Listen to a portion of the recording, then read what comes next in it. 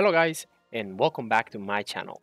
Today we're going to be talking about um, one of the characters that you guys has been asking me to create a guy for a long time. And it is that I didn't want it to do it. It's just that I didn't have the weapon for her. And I think that having the weapon is just way more important even than actually having the character to level 100. So even though I have the Liatris to level 100 in all of my characters for a long time, I just was not able to create it because so far I had not the weapon. Now I was able to get her weapon, the UR weapon, on my free-to-play account, which is this one that you're seeing right now, and the SR version of the weapon on my main account, right? My main account is being like way more unlockier than my free-to-play account. Like at this rate, my free-to-play account will end up being my main account because I have been so lucky on this account. But anyways, guys, let's talk about Liatris. How good is she? Where you can use her? Why would it be so important to get this character, and so on and so forth. Starting from the basics, I think that we definitely need to talk about the stats for this character. And when it comes to the statistics for this character, Liatris is a character that has a pretty decent amount of attack. She has like I think that's like the average or like the normal amount of attack that all characters have, which is 35. And that's a base, and level 100 is 352. For her HP, it's just all the same than any other attacker or DPSer in the game. They are very squishy. I think that we really need some attackers that are more bulky, that are more like bruiser. Like I really want PvP battles to not be determined in just 1 or 2 turns. I would like for characters to actually have some positioning, strategy, survivability, combination, right?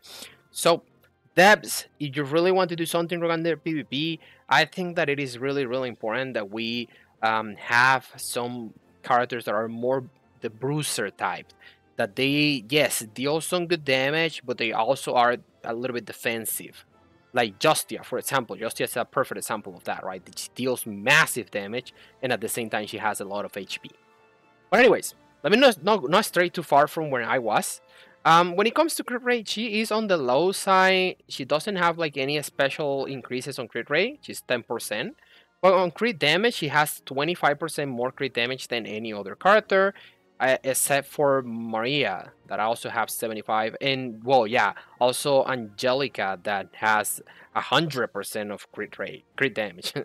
So that's pretty good. When it comes to her weapon gives you 15% crit rate, and I really love that that's the case, because that allows you to create better builds. You can focus more on crit damage and attack for this character, which are basically and definitely the best stats for any character, but having the crit rate allows you to do a more balanced build. Let's talk about the costumes now. Her base costume, pretty good, has always been good. If you guys are having any issues completing the main story in hard, very hard, all you have to do is just complete this story the first time, and then after that you recruit Liatris on pack number 8, and then from then on just focus on everything on Liatris. Level her up, get her to level 80, get her weapon or craft a weapon for her, and she will definitely carry you through basically the entire story pack in hard and in very hard. The only downside of the base costume is that it is very expensive when it comes to SP. It's 6 SP, and it doesn't increase anything of the damage when you increase the amount of copies of this costume. Even at +5, the only thing that you are getting is just more damage with the dot, and that's it. So she will always deal 30% of her attack 5 times. That's not going to be changing. Then now we have the new costume, which is the Neon Stalker costume, right? And this one is 4 SP. It's also a cooldown of 5 turns.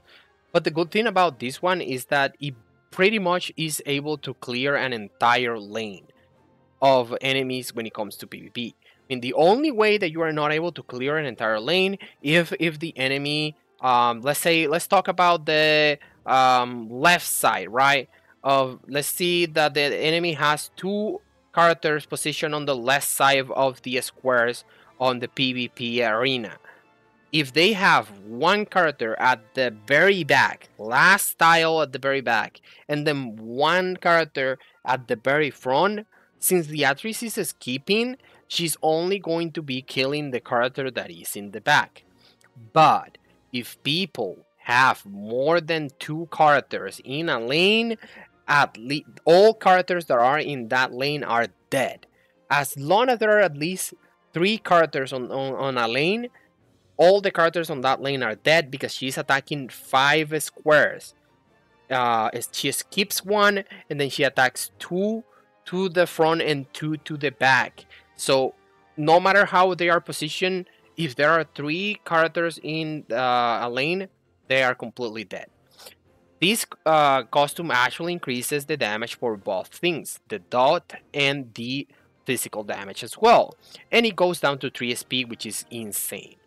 It allows you to use the strategy of using RNS, which is going to be giving you a lot of attack and crit rate, and then using the costume for Liatris at the very start of the battle. Something good about that is that you may treat Liatris as pretty much a one woman army. Like you may create a PvP team in which Liatris is pretty much the only DPSer, and then the other characters that you bring are things like, for example, Leclis and what is this called? Sayer and Justia and Angelica, right? Those characters that are a little bit more bulky, and then you just have them survive in one lane, and then you keep Liatris in the top lane. Why in the top lane? Because remember, guys, if there are enemies that are in the middle lane, they are always going to be attacking the enemies that are in the bottom lane. Always. They just always move down. They never go up. So, if you have Liatris alone in the top lane, she can kill everything that is in that lane, except for some very specific scenarios that I already mentioned, right? And then aside from that, she's going to be safe until everything that you have in the bottom lane is dead. And if you have bulky characters there that can receive a couple of hits, then you are going to be able to survive. And then when the next turn comes, then you have the base costume that deals massive amounts of damage and that attacks 9 tails. Basically like everything, the 9 tiles. I'm sorry, what tails? Tiles, right? And so pretty much everything that has survived is going to be dead on that next attack. And yeah, so that would be pretty much what you are going to be doing, right? You just focus all your resources on Liatris, and she carries you in PvP and in PvE. Let's talk about gear recommendations. My recommendations is as it follows, right? Just keep in mind that this is my free-to-play account, so I don't really have a lot of these materials that you use to re-roll these stats, right? So this is what I got by default. I actually leveled this app. It came like this with crit damage and crit rate, and I leveled it up to +9, and it gave me triple crit damage, believe it or not. But my actual recommendation is the following. Go with 2 rolls with crit rate and 1 roll with crit damage, and then do the same in all of the pieces. All of them.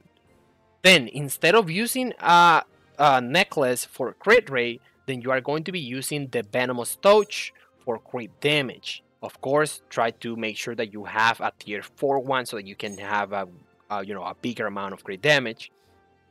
And then you definitely want to use the God King Silver Arm, because this is going to be giving you more attack, and you definitely need that attack.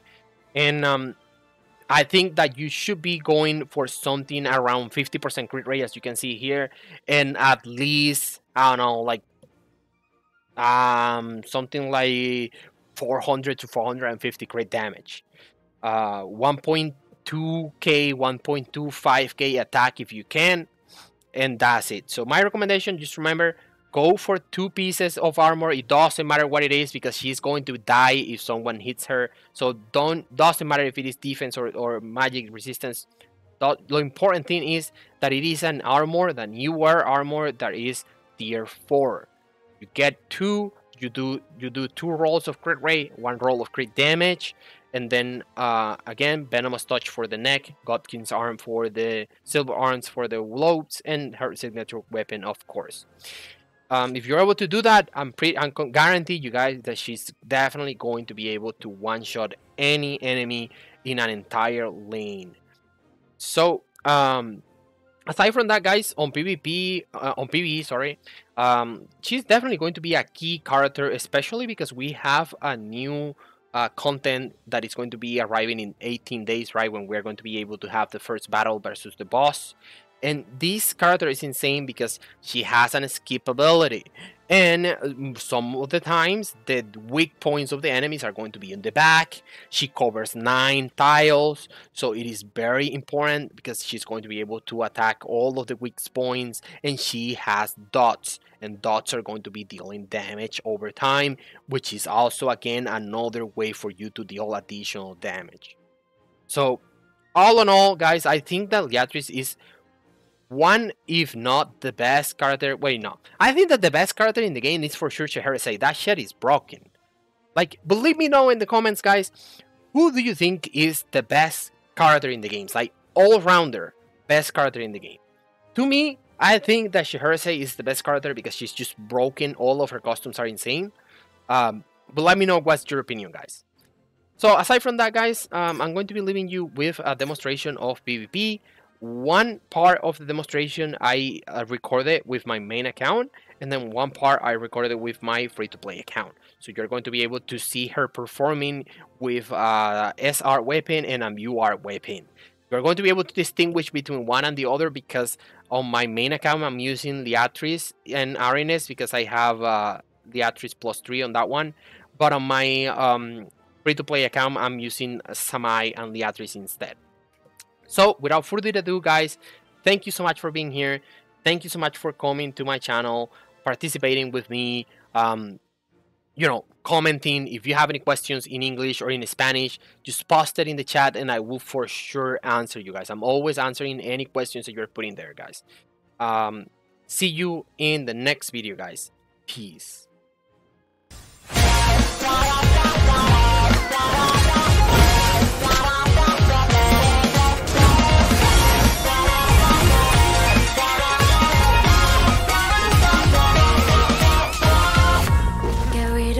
From the rusty time doses.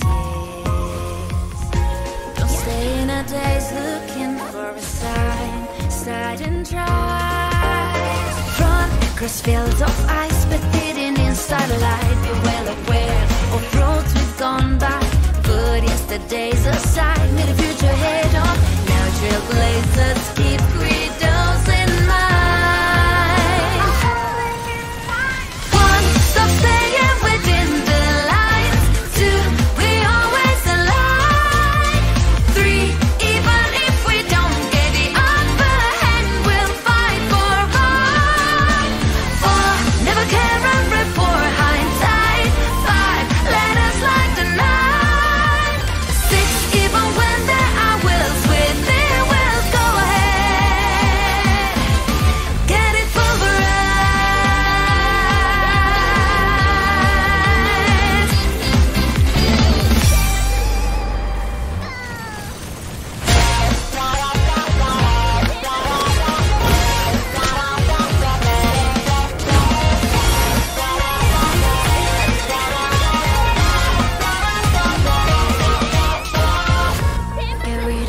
From the rusty time doses. Don't stay in a daze looking for a sign. Slide and try. Run across fields of ice, but hidden in starlight. Be well aware of roads we've gone by. Put yesterday's aside, meet the future head on. Now trailblazers keep credos in mind.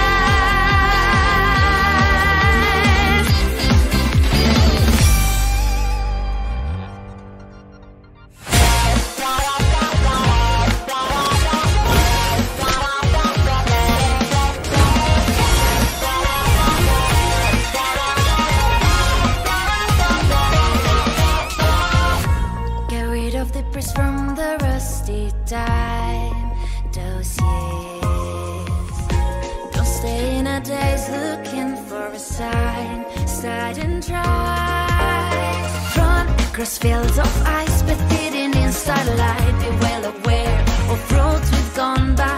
Put yesterday's aside, made a future head on. Now trailblazers